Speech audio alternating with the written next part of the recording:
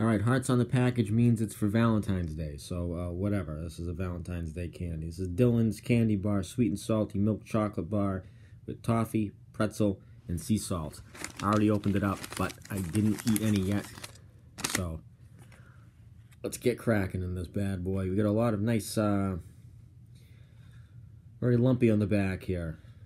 Some nice texture going on, so hopefully that means that this is bursting with flavor.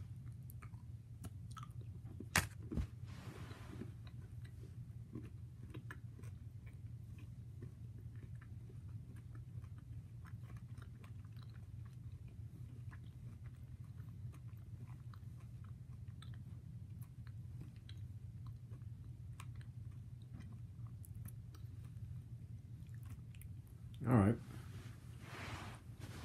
The chocolate itself is kind of like low quality,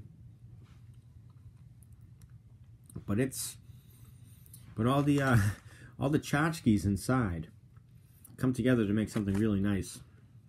I mean, it's difficult to fuck something like this up. Sweet and salty, it works so perfectly, and this is great. I taste the sea salt. I guess I'm also tasting the pretzel. I'm definitely tasting the toffee. You get that little bit of butteriness. Plus, as you're chewing it, you can feel it kind of getting stuck to your teeth as you're eating it. Did I miss anything else?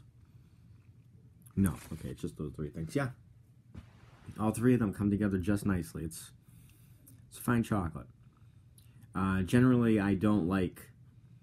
Well, I shouldn't say I don't like, but I'm wary of these types of chocolatiers. You see them in the store. They have it's Hammond's. This is Dylan's. There's a few others. The chocolate bars usually are a little more expensive, and they tend to not live up to the hype. So generally, I stay away from them, or if I get them for a review, that's the only time I ever buy them. But this one's pretty good. Give it a thumbs up.